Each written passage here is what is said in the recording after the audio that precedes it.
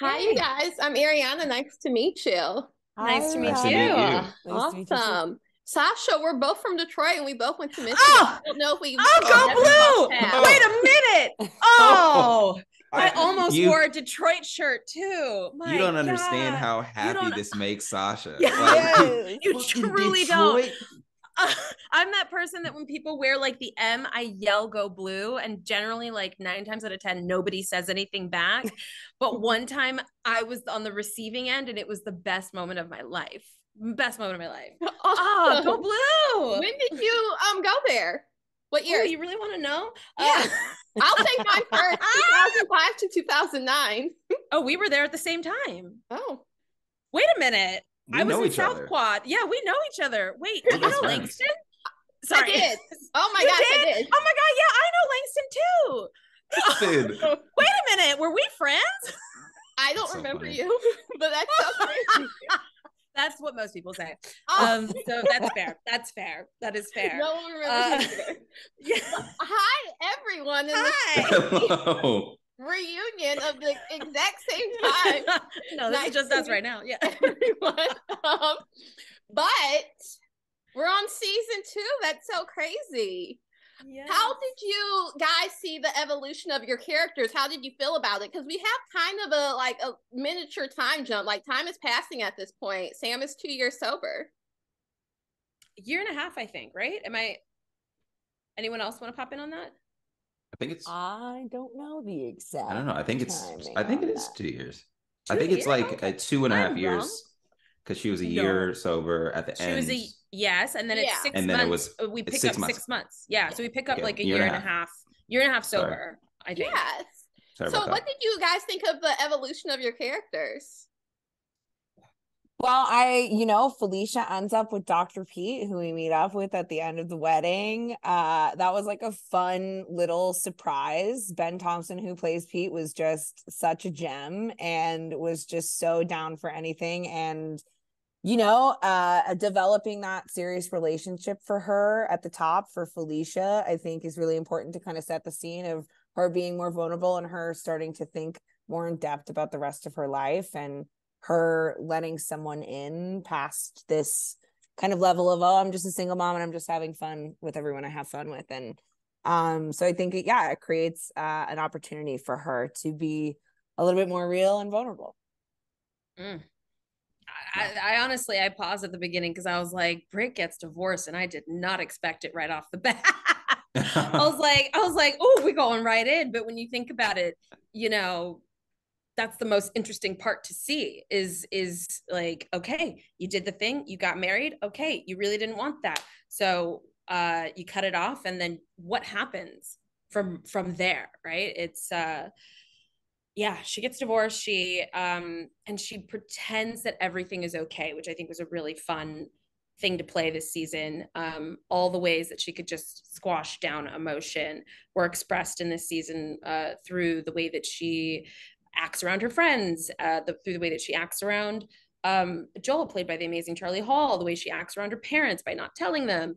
And she does some pretty, out of character things for herself, such as like stealing and just really tries to figure out what it is that's going to make her feel like she's in control. And that was sort of the fun stuff to play with this season. And yeah, James isn't doing too well right now. And James is just lost, man. He just doesn't know where he's at. He doesn't know what sobriety really means to him. He never really figured that out.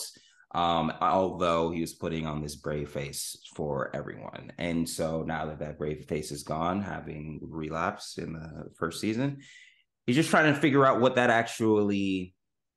sobriety actually looks like for him. Because for whatever reason, AA is not getting through to him, because he had this set structure and set of rules that obviously led him to where he's at right now. So now that those rules are gone, he's just trying to figure out what new rules would look like, or try to figure out how to go with the flow rather than being so rigid all of the time, because the rigidity is very prone to cracking. And we saw that in the first season. Yes. It's interesting to see that Felicia's the most mature person. Yes. Can you believe? Truly. I know. The business owner. And it feels kind of, it feels so like disrespectful that we didn't even look at that. It's just like she owns a full business, a full flourishing and she business. owns her home. She owns her home. She owns a condo. Yeah. You know, and she got a kid. Like, yeah, I love that very around because I think everyone is super surprised when they watch the pilot, and then by the end of season 2, you're like, oh wow, this is not the person I expected, which is exactly what we wanted. You know, we wanted people to judge her and kind of show this past that she had been judged on, being a teen mom, being a partier, and all of that. And you know, she is also trying to constantly prove that, and maybe overcompensate, that she's not that anymore. Yes. And you guys all are kind of entangled with Sam in so many ways, but it's a bit difficult because, as she says, her sobriety is number one, which is important, but it's also in the same breath a bit narcissistic because other people have things going on. How would you describe kind of your character's relationship with Sam and how it evolves, that it's not always going to be about her and her sobriety, that you guys are important people as well? Well, I think is it episode 3? I know there's a scene with Samantha and Felicia where Sam's kind of coming in, she's spouting off all the things that she's overthinking about her and Alex relationship. And there's a moment where Felicia's like, I don't know, just figure it out. No one wants to do that. You know, no one wants to do anything. And so I think there's a certain level of like, all right, you're on your own, Sammy. Like, I'm here, but you know, fly free, little bird, this year. You know? Yeah. And I mean, she ends up on Brit's couch after a bit of a tussle with her living situation with her mother. But at the same time, it's like, okay, you could stay here, but but you know, what are you going to be doing today? Because I'm gonna go to work and get my life together and, you know, go through separation and whatnot. And I think that's for all of us, not to say that, like, you know, let your sober friends kind of hang out to dry, but it is like at some point you have to regain that control over your life.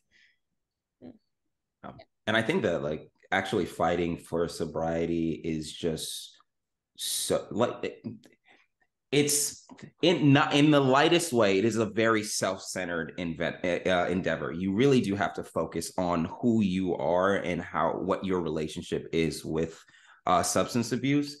And so with that, you then tend to forget what's going on in other people's lives. You forget that once you leave their sight, their life keeps on going, and you kind of forget to account for that. And you know, she tends to do that all the time. And although she is the lead of the show, and so she's going to, you know, you're going to focus the most on her.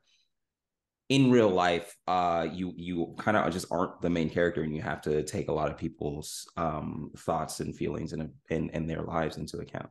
Yeah, it definitely kind of flips the trope of main character energy, and it's just like, but no, other people exist, and it's not always about you, and what is actually friendship and sobriety. What's also I thought was really interesting about the show, and I feel like I looked at it in a different way than I've ever before, was like the concept of a higher power, that it doesn't necessarily have to be tied to a religion or anything traditional, but in order to function in life, people need to let go of some things and give it to someone else.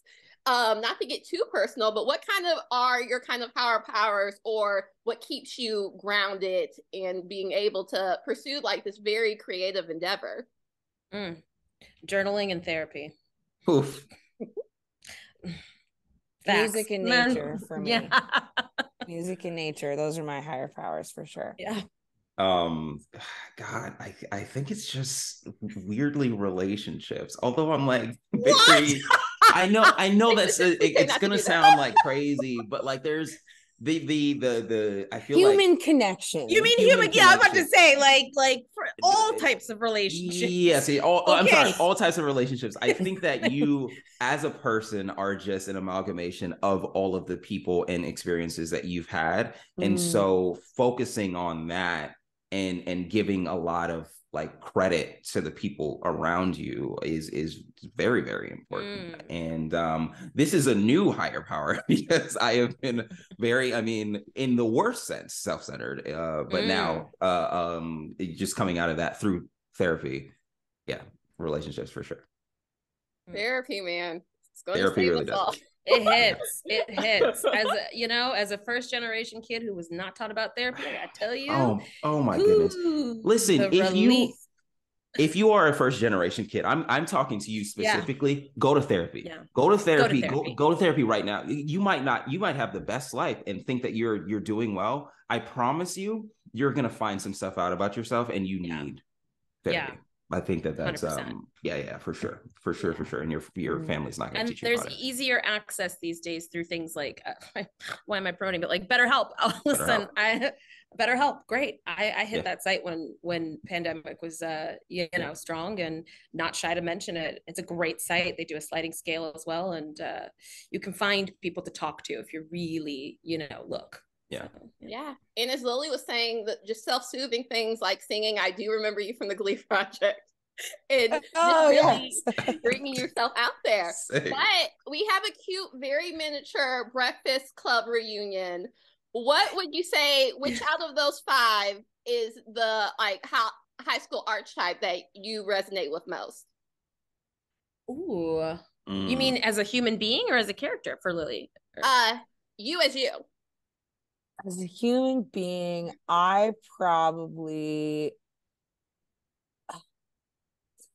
I'm surprised I'm saying this, but I think in retrospect, it is Molly Ringwald's character. I did a lot of musical theater. I was kind of going down the opera track.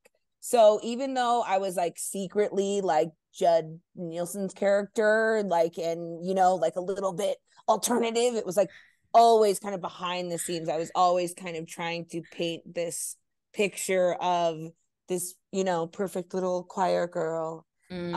So I think for me it would probably be Molly's character, but there's like a secret Judd in there for sure.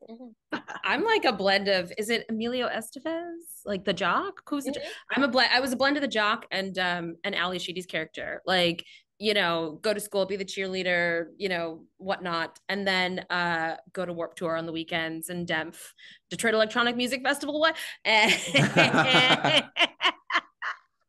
Really putting myself out there right now.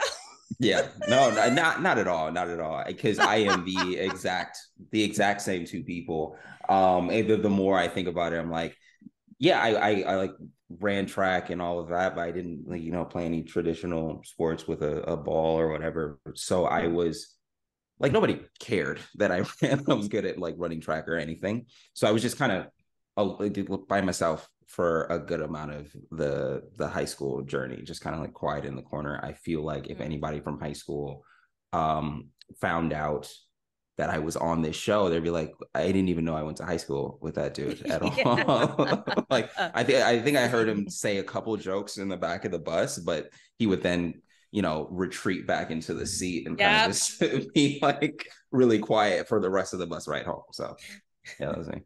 Awesome. Well, congrats on season 2 and all the future things. I'll connect with you all on social media because I guess I know all of you. But thank you so much, and you guys have a great day. You too. Go Blue. Thank you.